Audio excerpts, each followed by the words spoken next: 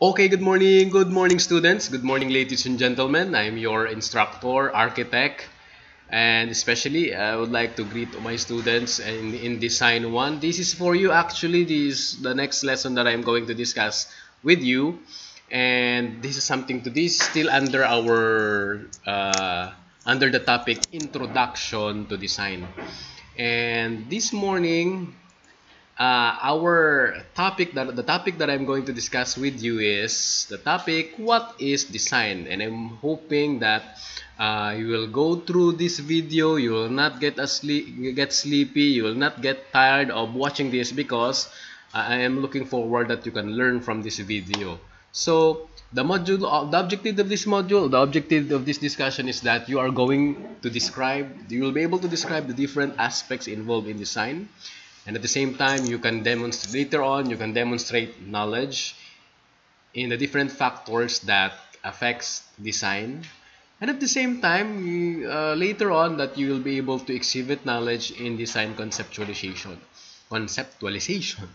So just allow me to go through with these slides, and from time to time I will be elaborating all the details that I have placed here as we continue. So the content of this module or topic is, of course, the definition of design, what are the factors affecting design, and the design conceptualization.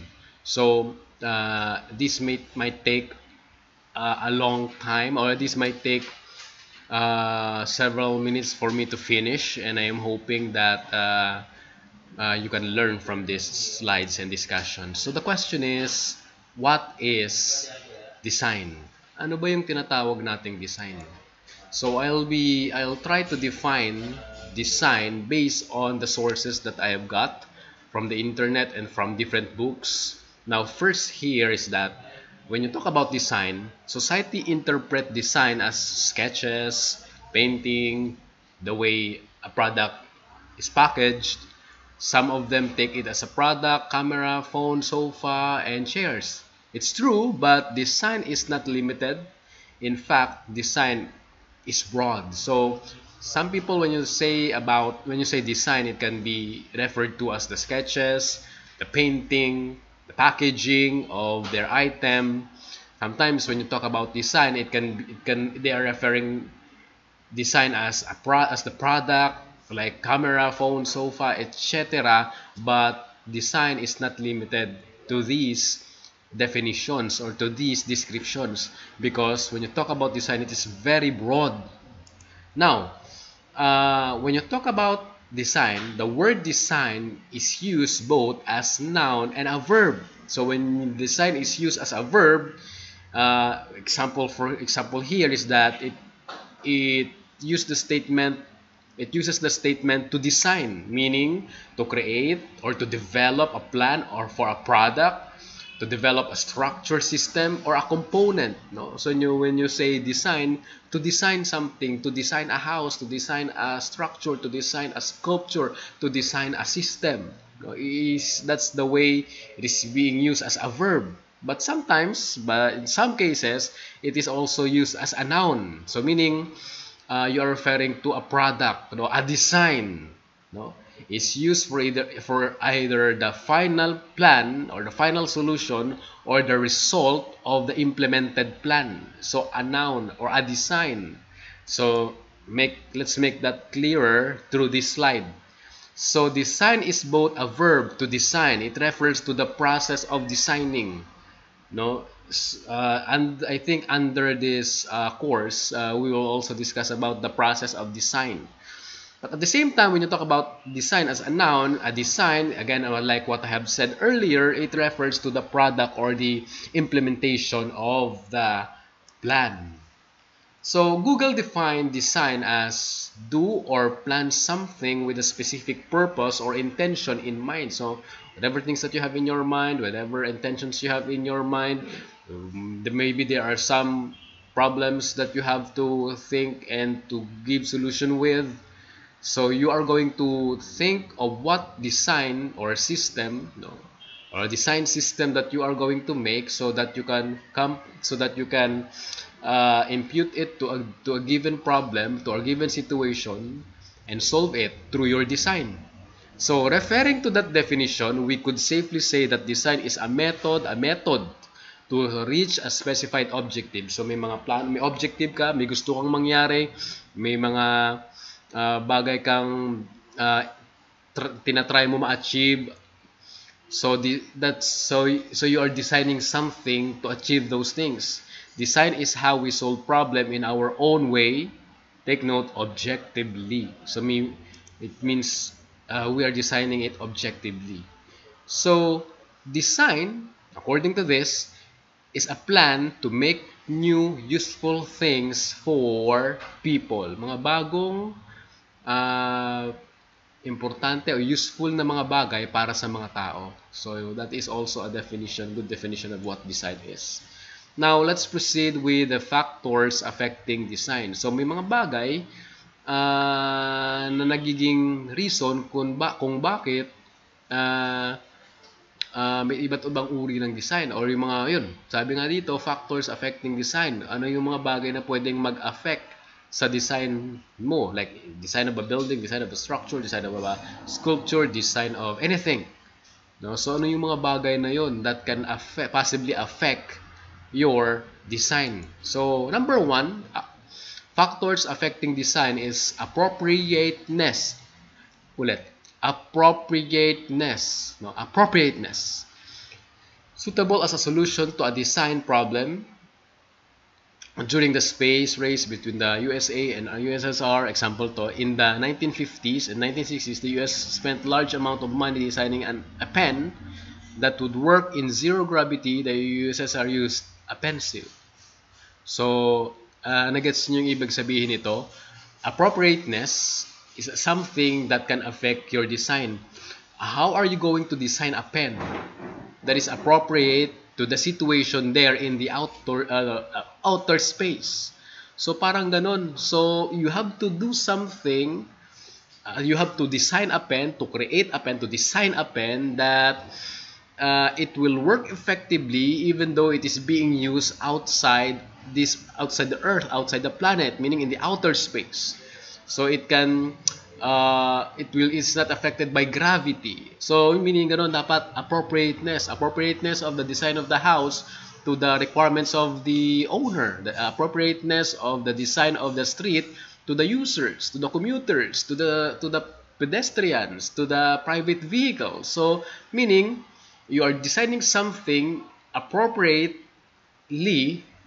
or it is appropriate to what is needed, to what is required or expected, no? So ganun yun. Parang napagod ako sa explanation na yun. Number one pa lang yun. Of course, another thing that can affect a design is the need or the needs. Perceived needs are things that a person feels they must have. So for example, yung upuan na to, ang sakit sa likod pag sumasandal. So anong gagawin kong design para pag umupo ako, kahit umupo ako ng buong araw, buong buwan, hindi masakit sa puwet, hindi sasakit yung likod ko. So parang ganon. So you are designing something based on that need na nakita mo.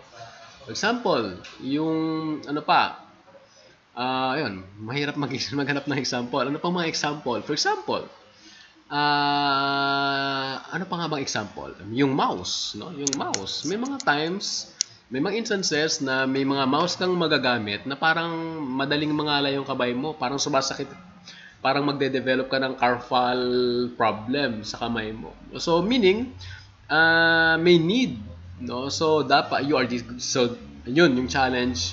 Because of that need, you are going to design a mouse that will prevent those problems to the person that is using it. So needs are things a person must have in order to survive. Like for example, food, water, shelter. Wants are things a person would like to have but can live without it. Okay, yun. So needs can affect your design. Function, if design works for its intended use. So yung function is also very important. Ano ba yung function? Ano ba yung function ng building? Ano ba yung function ng building? Does it uh, respond, no, to what is really required. For example, anong magiging itsura ng mga simple examples lang. Nung una, so hindi nyo pa siguro naabutan. Ako ay may na generation na naabutan ko yung mga luma at saka yung mga bago. Pero siguro nung mga time na yon, no, may telepono, for you to dial the phone, iikutin mo, trrrang, trrrang, may sound effects pa, trrrang, yun. Pagkatapos, naalala ko pa yung telephone number nung bata kami, 327. Basta, so yun, pero parang analog na type. Until such time na nag-evolve, nag-develop, nakita ni Apple, ni Samsung, ni iPhone yung mga needs ng tao, so na-develop yung function. Ngayon, yung cellphone, meron ng lahat, camera, internet, lahat-lahat. So yun, because so yung function, no, na-develop. At the same time, design, aesthetic is another thing that can affect the design. Siyempre, dapat laging maganda. It refers to the beauty or looks of the design. It is also very important because beauty has a value. For you to entice people to patronize your design, it should also be appealing, no, to the eyes of the people. So aesthetic, it's very important. Ergonomics. So later on in your history of architecture or design or theory of architecture, you will encounter topics such as anthropometrics. It is the study of human measurement. And at the same time, you are going to encounter ergonomics. It is the ito yung definition. Basahin ko na lang. It is the study of relationship between people and their physical environment. So meaning, the furnitures, the balcony heights, the handle sizes. Anong handle? Handle ng mga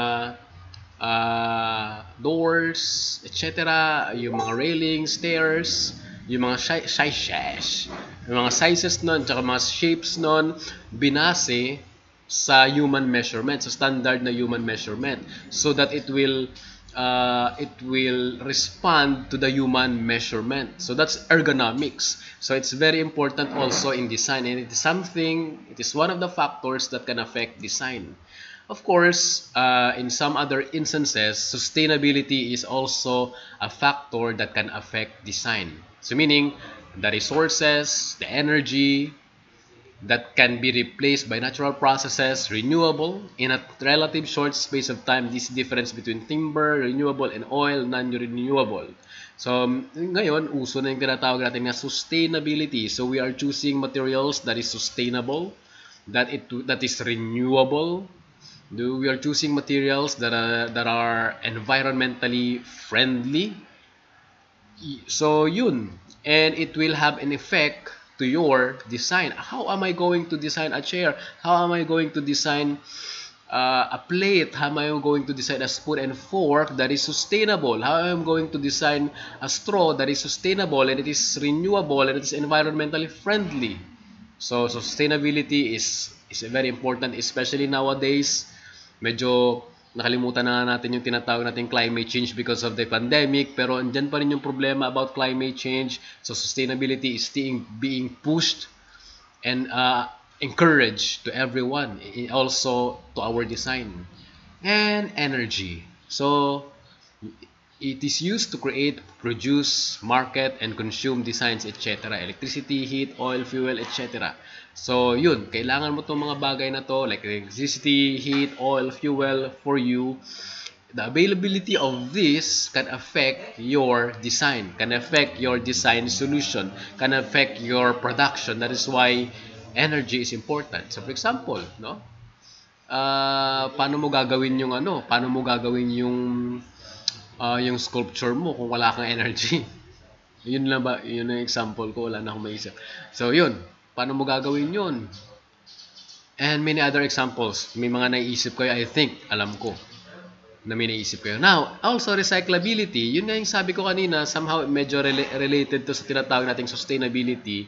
Uso na ngayon yung tinatawag na upcycling and recycling. We are creating products that is recyclable and that can be used so that ma-minimize yung pag-gather natin ng mga non-renewable resources. So, ini-encourage natin yung recyclability. How can we use a face mask that is recyclable? Kasi most of the face masks like yung mga clinical mask, N95 dapat ano mo siya talaga, i-dispose mo siya. May certain period or certain time lang siya na pwedeng gamitin. So dapat i-dispose mo. So what can you do? How can you design something such as a face mask that is recyclable? So medyo may mga ganong situation para at least hindi masyado dumadami yung basura. Especially like these garbage or na meron tayo ngayon, mga face mask na ginagamit na. So items ability to be broken down after use to serve as a raw materials for a new product. So ganun. Safety and health, another factor that can affect design. Important, and it's something that is very important. How are you going, like for example, a chair? How are you going to make sure that it's safe? Design a house. How are you going to make it sure that it is safe for the old people, for the children, toddlers, infant, and at the same time for middle-aged people? So it should be safe. It should also promote good health to those people who are using it. So a design should not pose any health hazards throughout its life cycle from design, production, and use and disposal. So quality. So quality, the ability of a product to perform its function for an acceptable period of time without breaking or failing. So may mga gagawin tayong mga activities later on. Siyempre, ine-expect ko coming from you the quality. Na hindi lang siya aesthetically acceptable, hindi lang siya siguro nagre-respond sa mga needs ninyo, but at the same time, it is quality. It has good quality. No? So, meaning maganda yung pagkakagawa. So, meaning maganda yung pagkakagawa. So, meaning maganda yung maganda yung pagkakagawa, maganda yung output, maganda yung time, minigyan nyo mismo ng time, no? Si Sir Montefrio, yun. Hello, sir. Shout out to our department head, Sir Jalmar Montefrio. Hello. Medyo maliit lang na interruption. Section B. This is a recording, sir. Oh, sorry. It's okay. So, yung quality, kasi syempre, mahilig tayo sa mga, naalala ko nung college ako, medyo segue lang ng konti para hindi masyado boring. Gumawa kami, syempre, first day ng klase, botohan kung sinong president. I think we were already in our third year during that time. Pagkatapos dapat may motto daw dapat yung section. So, yung motto namin, deadline bukas, ngayon ang paspas.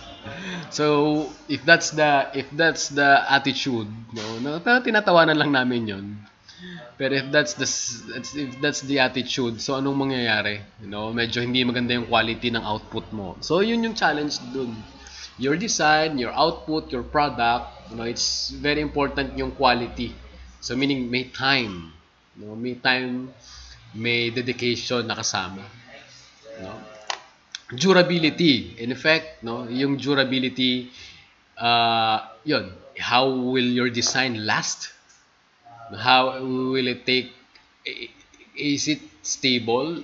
Is it durable against wear and tear, against mga natural occurrences like ulan, bagyo, lindol, and whatsoever? Strong siya ba? Strong ba siya against sa anay, langgam, langaw, lamok, mga ganun? Kasama pang lamok. So, obsolescence. When your product is no longer of any use and must be recycled or discarded. Built-in obsolescence is when a product is designed to last for a certain period of time. So, yun. Obsolescence. So,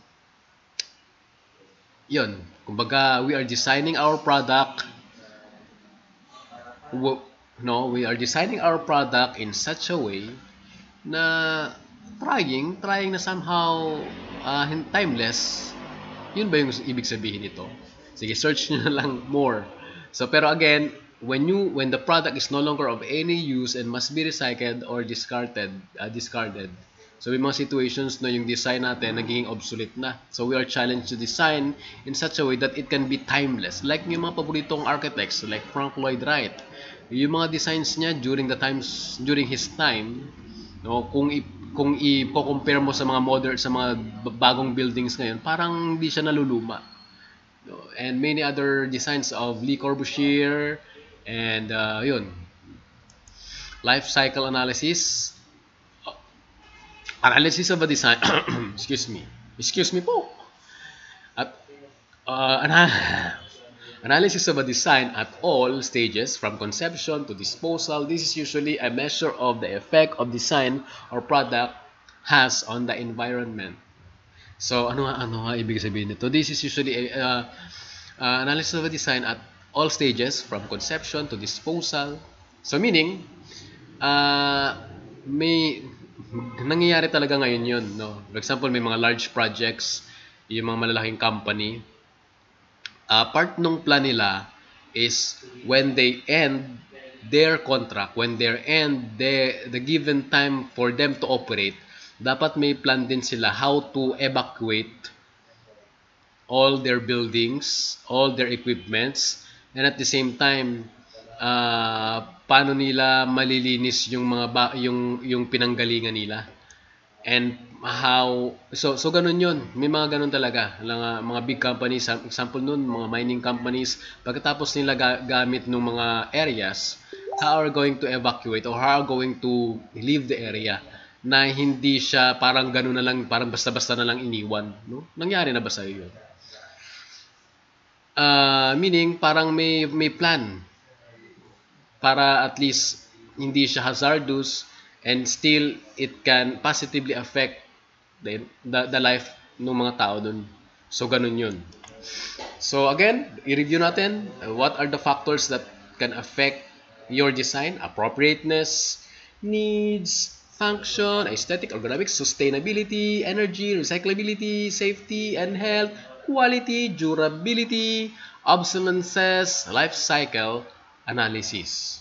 So, yun yung mga 13. Baka may mga naalala pa kayo, baka may mga gusto pa i-share, pwede natin idagdag dito. O baka may mga additional pa kayong mga definitions, comments, o pwede nyo na lang idagdag dito, no? Next, let's proceed to the highlight. Kumbaga, importante yung mga bagay na na-discuss ko ngayon. Yung mga bagay na diniscuss ko ngayon. Importante yun.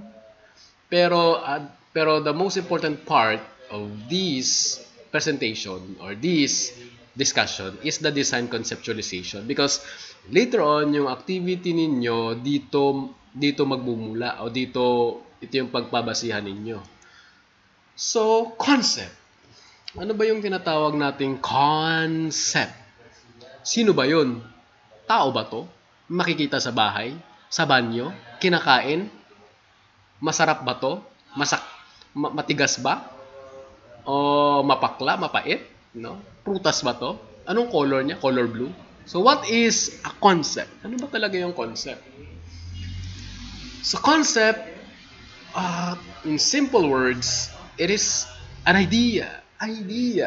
Something formed in the mind, a thought, or a notion. It is a mind presentation, a solution, here, driving force of any project, an identity for the work. So that is a concept. It can be an idea, it can be a thought or a notion. It is a mind presentation. Probably sometimes it is also the idea, your idea of how you are going to solve a certain problem. Now, and it can be, at the same time, it can be the identity of a given work. So that is a concept. So yun. Definitions of concept, parang mga synonyms niya na nandito. Idea, theory, notion, party, conception. It can be your opinion, abstraction, philosophy, belief, inspiration. I hope that you are inspired, no? Hindi expired, inspired, image, view, intention, plan, thought, impression, hypothesis, design. So these are some definitions of concept. So where do ideas or concepts come from? So saan ba nangyayari yun? Isa-isahin natin to. itong mga bagay na to, saan pwede mangyari o saan pwede manggaling yung concept? Saan pwede manggaling yung idea? Saan pwede manggaling yung mga concept? Saan pwede manggaling yung idea? Inulit ko lang. So, pwede manggaling yung mga concepts mo, yung mga ideas mo from the site, from the program, or yung mga functional requirements of a given space, place, culture, society, technology, material, method, personal and architectural influences, movement, space, speed, memory, place, precedent research or researches. So, isa-isahin natin to. Isa-isahin natin to. So, your concept or your ideas can come from the site. Now, eto medyo in your advanced courses in architecture, you will get to experience or you'll get to encounter this topic or this thing. And from then on, until you became an architect, until you retired as an architect, ito yung bagay na to, it is very important and you will have to do this thing from time to time. So, site, no, yung site analysis na tinatawag natin is a preliminary phase of architectural and urban design processes dedicated to the study of the climatic, geographical, historical, legal, and infrastructural context of a specific site. So yun yung edge natin becoming an architect, because we are all giving so much importance in our site, no, through site analysis. So for example, yung layout ng bahay mo, saan nanggagaling yung sunrise, saan yung sunset, o yung sa site mo pa lang, meaning the location, the space, the lot, yun pa lang, you are designing your house based on what is given in the site, no? Based on how you understand the site through your site analysis. So yung sunrise, saan nanggagaling saan yung sunrise? Nasa east. Yung sunset, papunta sa west. So kung gusto mo talaga, sabi nila, kung gusto mo talaga na maganda yung bahay mo, or kung baka swerte, so dapat i-orient mo siya kung saan yung magandang orientation based sa movement ng sun. Parang ganun. May mga ganung mga clients, may mga ganung mga tao na yun yung paniniwala nila. So, very critical yung position ng bahay, yung in relation to the movement or to the direction of the sun. So, saan yung hanging habagat, hanging amihan? No? So, you are orienting your house based on the wind patterns. So, marami pang mga bagay. So, it is a preliminary phase of architectural and urban design processes dedicated to the study of the climatic, geographical, historical, legal, and infrastructural context of a specific site. So, hindi natin masyado hahabaan yung definition natin kasi soon, you are going to encounter this many times. No? And you are going to discuss this on some other courses you have in architecture. So site is very important and it gives you an idea or the concept that you are going to impute to your design. Also, another thing is yung place, society, and culture. So yung example natin dito is the Iloilo Convention Center located in, of course, Iloilo.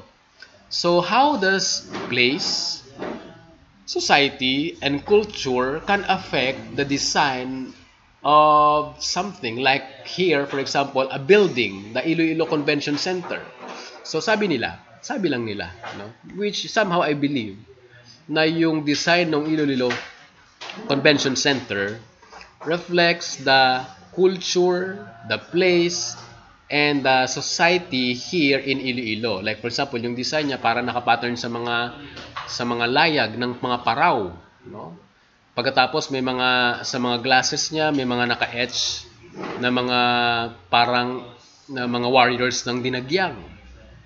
No? So it reflects the Ilonggo culture. It reflects Iloilo, no? So yung society, yung culture, yung place where it is located gave an idea of how Iloilo Convention Center will be designed, no, by the architect Coscolwela. So yun. Now another, your concept can also be derived through the available technology through the available technology, the available or the preferred materials and the method of construction. Like for example, itong kung nakikita nyo, no, kitang-kita dito, no, na ito yung Guggenheim Museum in Bilbao, Spain, designed by the constructivist architect Frank Gehry. So, yung concept niya, nakikita mo dito, parang ano lang, mga kuris-kuris. No, parang ganun. Kuris-kuris, ano nga ba yung kuris-kuris? Parang ganun. So, in effect, ito yung naging design niya. Ito yung naging output niya. And you used steel. I think I forgot the exact material that he used, that he specified for this construction.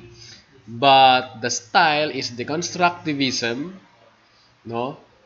And the material is, I forgot, no? Aluminum or basta mga metal sheets, metal claddings na ginagamit niya dito. And it's very, kumbaga, coming from an organic form na sketch niya, ito yung naging output niya. So technology is very important here. The type of materials and the construction method gave him the idea of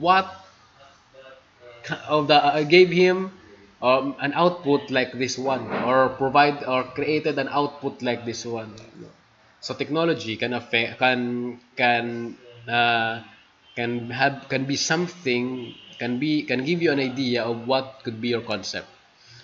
Now another design. Sabi nila, this in the picture you can see that this is the falling water. Falling water. Yung tawag o yung pangalan ng may-ari siguro si Kaufman House, also known as the Falling Water. Falling Water is the most photographed residential building in the whole world. Siyempre, paano ba naman na hindi pipicturean to? Ang ganda ng design, ang ganda ng pagkaka-relate niya sa environment. Perfect combination of water, good scenery, good background, emphasis of the structure, no? So this design, or the concept of this design, is based on a personal architectural influence of Frank Lloyd Wright. Ano yung term na ginagamit niya? Basahin natin dito. Central to Wright's design philosophy is the concept he expounded of organic. So ngayon, di ba, uso na yung mga organic para hindi tayo magkasakit. Organic food, organic. Ano bang mga organic ngayon, sir? Organic na mga pagkain. Organic. So uso na ngayon yung organic, no? So, pero yung design niya o yung architecture niya is yung tinatawag niyang organic architecture, meaning parang it relates to the environment, no? It responds to the environment. Yun yung design philosophy niya. Yun yung inspiration niya lagi sa mga designs niya. He proposed that the design of the building should draw upon the natural landscape through the employment of simple design elements and the use of light, space, natural color. Yun. So that's why it is a modern architecture, but for Frank Lloyd Wright, aside from modern architecture, it is organic, meaning it really relates to its environment. So yun talaga yun, no? Makikita mo pa sa ibang mga designs niya, ganun talaga yung mga approach ni Frank Lloyd Wright. So for example, no, going back to organic shape of the Nautilus shell, doon niya binase yung design niya ng Solomon Guggenheim Museum in New York. So iba naman yung kay Frank Gehry, Guggenheim Museum to in Bilbao, yun sa Bilbao, Spain. Ito naman in New York, United States of America. So coming from the concept of Nautilus shell, it's where he derived the form, no?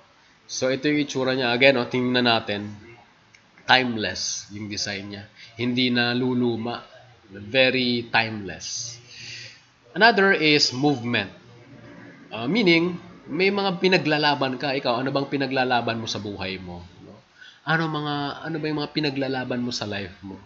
Now, in the case of my most favorite Filipino Architect Francisco Bobby Manyosa, an advocate of Filipino architecture, yun yung pinaglalaban niya. That Filipino architecture should be promoted. And I have read his book, no? When I was in college, laging tambayan ko yung library. Not all the time para magbasa, but sometimes para rin matulog. Siyempre tahimik doon. Pero hindi naman sa lahat ng oras nagbabasa, minsan natutulog, pero syempre nagbabasa rin. And one of the books that I really love reading, and from time to time iniiskan ko ulit-ulit, is the book of Bobby Manyosa, no? And the books related to Philippine architecture. And Bobby Manyosa is really an advocate of Filipino architecture. So, marami siyang mga designs. And one of his design is the Coconut Palace, wherein he integrated native materials, vernacular materials. And his concept is always derived from bahay kubo, bahay na bato. Yun talaga yung ano niya. Yun talaga. And really, it really created an impact, no, yung mga designs niya. Through his advocacy, the Filipino architecture. So some of these designs are the Pearl Farm Beach Resort in Davao. So concept niya, bahay kubo. Ito naman yung San Miguel Corporation Building in Makati. Ang concept niya, Banawe Rice Terraces. So kung titingnan niyo yung design niya, very beautiful, yun din, timeless, no? And he is really my most favorite Filipino architect because of that advocacy na meron siya. And just share ko lang, no, that when I saw him receiving his award as National Artist in Architecture, no, parang iiyak ako during that time, no? Kasi I'm so happy that his efforts, no, as an architect, no, advocate of Filipino architecture, kasi sabi niya sa libro niya is may Balinese architecture, may mga Vietnamese architecture, may mga Chinese architecture. Pero kung isipin mo, Filipino architecture, ano ba yung makikita mo? No, bahay kubo? Yes. Pero example, ano pa ba? Ano ba pwede natin ipagmalaki na Filipino architecture or yung mga ganon? Kasi most of the houses, most of the designs meron ngayon sa time natin are Mediterranean, Spanish, mga yung mga designs, mga modern, pero it does not respond to the environment here in the country, to the weather we have here in the Philippines, no? So sa kanya, yun yung advocacy niya. The Filipino architecture should respond to the culture of the Filipino. Filipino architecture should respond to the climate we have here in our country. And he made that. No, he did that. He was so successful in all his designs promoting that advocacy. So yun.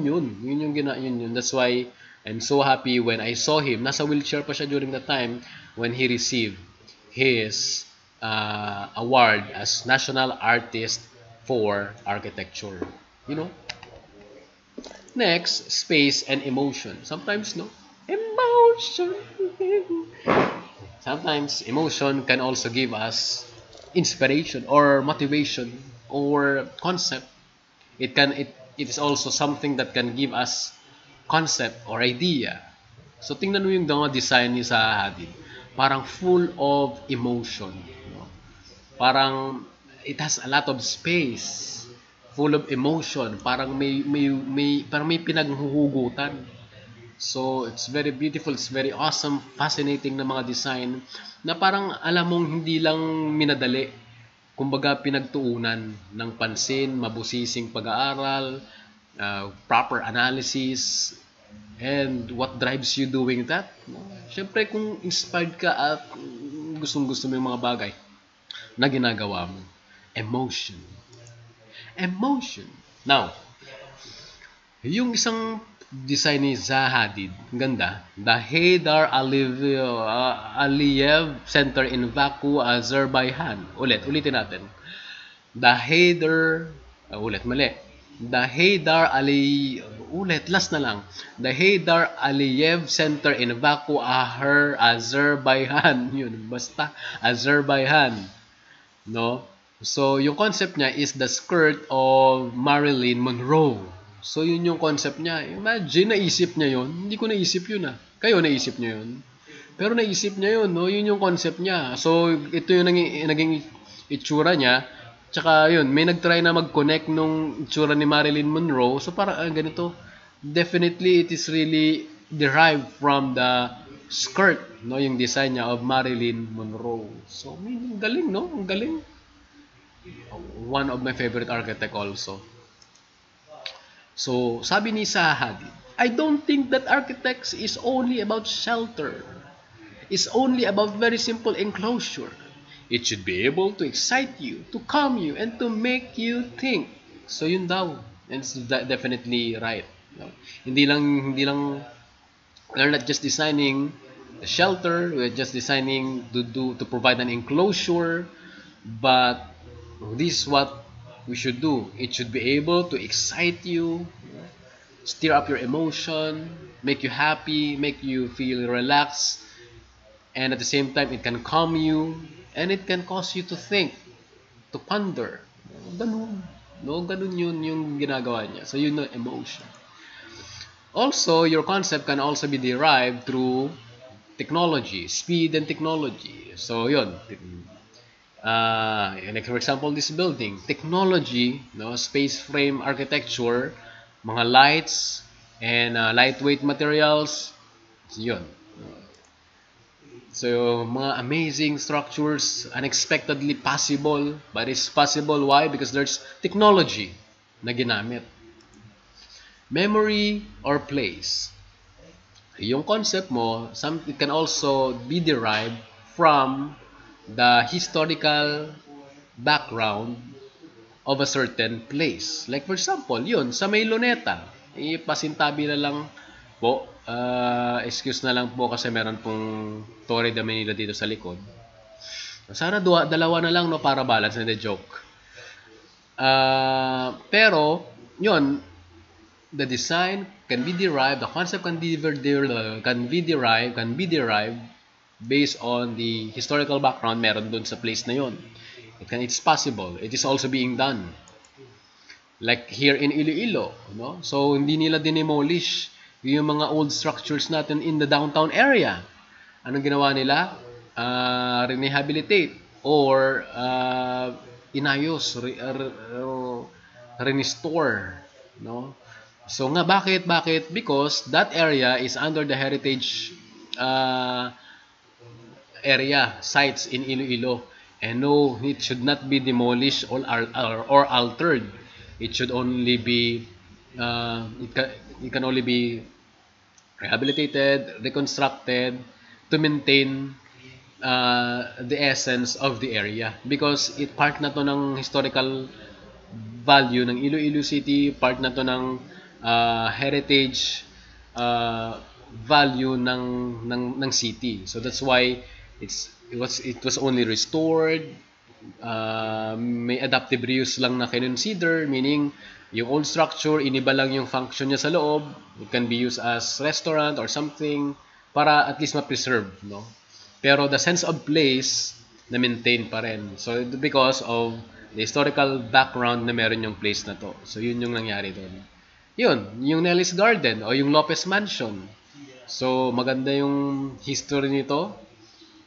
And heritage na to, ancestral house, it is now being preserved. It is being, kumbaga, na pinag-iingatan because part to the history ng Iloilo City. Another concept is this. I hope that you are still here. Ako parang hinihingal ako. Kasi hindi ko gusto umabot ng isang oras eh. Pero parang hinihingal ako. So yung tawag natin dito is the precedent research. Akala natin kasi minsan, bago yung ginagawa natin. Hindi natin alam na may mga tao na palang nauna na nakaisip ng idea natin. For example, yung mga buildings natin ngayon, mga skyscraper, mga high-rise buildings, bago yung mga countries nagpapataasan ng mga buildings, Yun yung pinakamataas ngayon, isang Burj Khalifa, less than 1 kilometer yung height niya. Pero kung hindi mo alam, no, si Frank Lloyd Wright during his time, ay anong era ba nabuhay si Frank Lloyd? Mga 1950s, I do not know. I forgot. Pero during his time, naisip niya na yung tinatawag na Mile High Building Design concept. Meaning, his goal is that in that Mile High building, it will house many people in that Mile High building. Isa ka mile. Ano nga ba kahaba ang isang mile? No? So, yun yung concept niya, yun yung idea niya. In that 1 mile tall building o high building, magiging shelter siya para sa marami.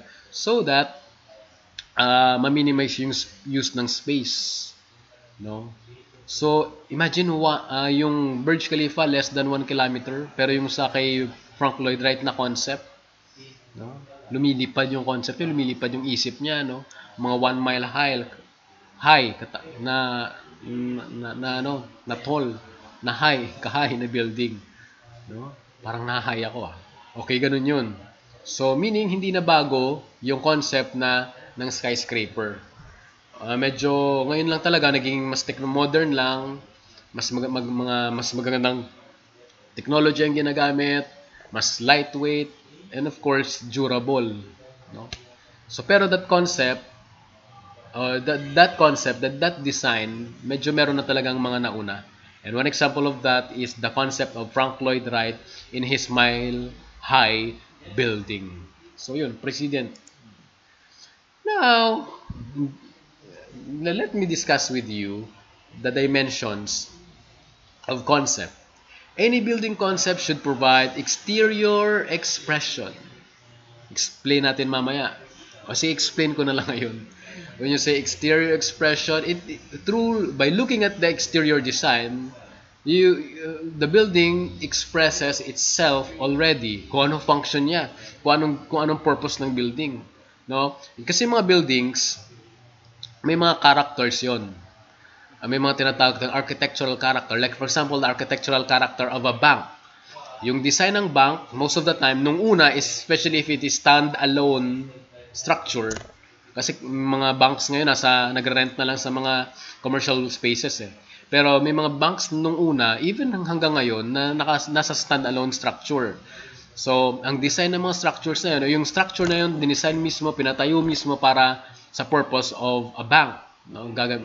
So, yung design nun, medyo heavy, medyo malalaki yung mga columns, medyo parang ang bibigat because it reflects the purpose of the bank. Na stable, strong, tiyak na matibay, tiyak na maasahan. No? Ano pang mga we make the best happen. You're in good hands. No? We find ways. No? So, ganun daw yun The design should express the function, the purpose. So, kaya importante yung exterior expression. At the same time, interior experience. So, pagpasok mo, hindi lang maganda yung sa harapan, hindi lang maganda yung facade, pero pagpasok mo mismo, parang ayaw mo nang lumabas. Siyempre, dapat lalabas ka. Hindi man pwede na doon ka na lang matutulog. Pwera na lang kung bahay mo yon or kung kondo mo yon. Pero yung ganon, you are providing a good experience to the people who are using that building. And that's what we call good interior experience. Hindi pagpasok mo, parang ayaw mo nang lumabas. May iba kasi pagpasok mo, parang gusto mo nang lumabas, o parang pagkakita mo pa lang sa labas, ayaw mo nang pumasok. May mga ganun Pero it should have both of this. No, exterior expression. No? Kilala nyo to? Exterior expression, meaning, in the Marina Bay Sands, it reflects what Singapore is. Singapore is. Kung ano meron sila ngayon. Kumbaga, pag tingin mo ng building, it reflects to the economic status, to the status of the country. Parang ganun yung sinasabi niya. Yung Louis Vuitton building, no? Anong tawag doon? Yon. I forgot the term, nasa dulo ng dila ko. Pero ganun, beautiful, extravagant, no? Prestige. Yun yung gusto ko sabihin. Prestige. It expresses the prestige it has. So, it can be seen through the exterior design of the building. Yun. So, yung Marina Bay Sands, it reflects to the kind of economic status that Singapore has. So, parang ganun. And some other buildings there. Now, when you talk about interior experience, eto, yung Singapore National Library by architect Ken Yang, yung concept niya, yung parang funnel concept. Yung parang ano tawag doon, imbudo. May maliit na space. Paglabas, pumapasok yung hangin. Paglabas doon, malakas na yung hangin. Parang ganun yung concept niya. So, pagpasok mo doon sa loob, mafe-feel mo talaga na parang may force yung hangin. And it was derived from the funnel theory or yung concept niya na funnel. Na pag may pumapasok, paglabas niya, malakas na, something ganun. Ganun yun. So, it can be sensed when you are there in the inside o kumbaga in the interior of that building or inside the building. So, maliwalas, malamig, kahit walang aircon sa labas, and it gives you that sense of experience, no? Good experience. So, in the interior of the Marina Bay Sands, fascinating, prestige, extravagance ang makikita mo. So, of course, yung Jewel in Changi International Airport, no? May mga ganun. Parang makakalimutan mo na may flight ka pa kasi parang gusto mo na lang tumambay dun sa loob. So, few more slides, then we are done. And I hope na somehow, first, I hope na may natututunan kayo kahit paano ngayon. And I hope na sana na-record ko to. Baka hindi ko na-click yung record. At saka mag-isang oras na ako nagsasalita, hindi pala na-record. Pero I hope na-record siya. Pero ang tanong, pwede ba ako mag-design na kahit walang concept? Pwede ba ako mag-design? Pwede naman siguro, no? Actually, pwede naman. Pero ito yung importansya ng merong concept yung design mo. You might be thinking, or you might be asking yourselves, can I design without a concept? Why do I need to go through all the trouble? Bakit ko kasi kailangan paghirapan na kailangan talaga dapat may concept? Bakit ko kailangan talagang mag-isip ng concept talaga? Hindi pwedeng wala na lang? Hindi ba pwedeng, tawag doon, palagpat na lang? So, that's absolutely true, but take note of this. You need a concept because, ito. Kung nababasa nyo, it gives depth and meaning to your work. So, meaning may depth ang work mo, may meaning yung work mo, and it gives value to your work. The more innovative and coherent your concept, the more interesting your work is. Bakit maganda yung falling water?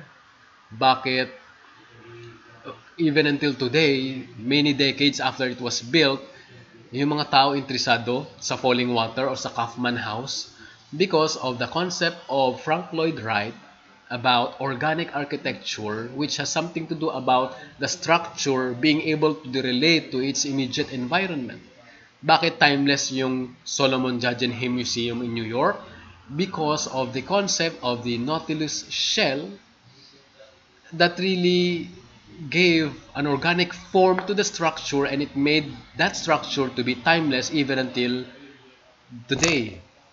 Why is it the Opera House in nakalimutan ko. Opera House in Sydney, Australia. Maraming mga concept doon, maraming mga parang nagiging may mga sliced tomatoes daw, ano pa ba, mga shells daw. So yun. Pero why is it that it still attracts people? Because yung design, hindi lang yung design, but the concept where the design was derived is something that is good, interesting, no? So Burj Al Arab in Dubai, no, yung sail. So it gives meaning to your work. It gives depth to what you are designing. Concepts open the door for more related ideas. They make you think and research. A richer concept means a richer building. No, yun. And I believe that with all my heart. A richer concept means a richer building. Concepts are what distinguish architects. Anong disgusting nagsasabi ko dito? Concepts are what distinguish architects. Yes, anyone might be able to design functionally with experience, but your creativity is what makes you special, even among peer architects and designers. So, yun. Ano daw ibig sabihin nun? Yes, anyone might be able to design functionally with experience. Pwede natin i-design kahit walang concept, space planning na lang, design na lang. Pero yung creativity mo through the concept that you have can make you special. Have you ever felt special? No? Pero kung hindi, mag-isip ka ng magandang concept and it will make your design special. Even among peer architects and designers. So, few more slides. I think second to the last. At medyo hinihingal na ako sa kasalita dito para akong tangi. Pero okay lang. I'm happy discussing this. Help, I am stuck. Be comfortable. So, pag nahihirapan ka, parang hindi mo alam kung anong concept na gusto mong gawin o gusto mong ilagay or parang wala kang paghuhugutan ng concept. So, anong dapat mong gawin? Be comfortable. Use any way you find best to express what you are thinking of. So, yun. Use any. Yes, any. Understand the nature and context of the project you are working on. So, ano ba yung project na ginagawa mo? Ano ba yun? Building? Ano ba yun? Museum? Yun. So, based on what is that project is, based on the context that corresponds to that project, yun yung doon ka pwedeng makahanap ng mga concept na pwede mong gamitin. Brainstorm. Storm your brain. Brainstorm. No? Ang gandang term yun. Is brainstorm or storm mo yung brain mo. I don't know. Tama ba? Don't be afraid to experiment. Huwag kang matakot. No, huwag kang matakot mag-experiment. No problem with that. Walang mali. No? Pero every time pwede nating i-develop, no? May mga iba nagkaka-developan lang eh. Ikaw pa kaya pwede mo ma-develop yung skills mo in conceptualizing from time to time. Yeah? Empty all your thoughts, the relevant and irrelevant, on butter paper.